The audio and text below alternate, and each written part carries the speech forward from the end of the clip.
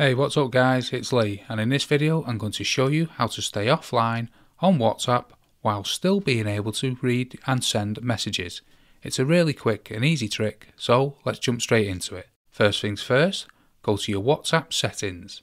We need to change 3 different categories to make it seem like you're offline, but still be able to use the app. The first setting we want to change is the last seen.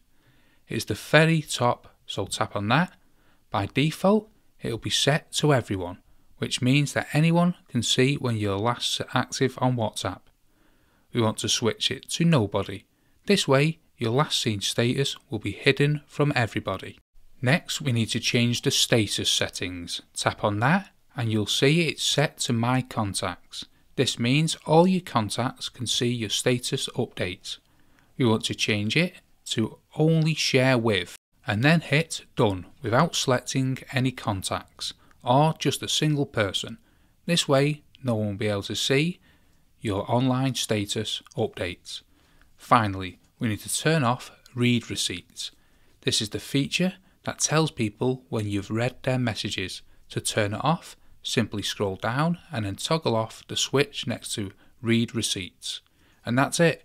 Now you're completely hidden on WhatsApp.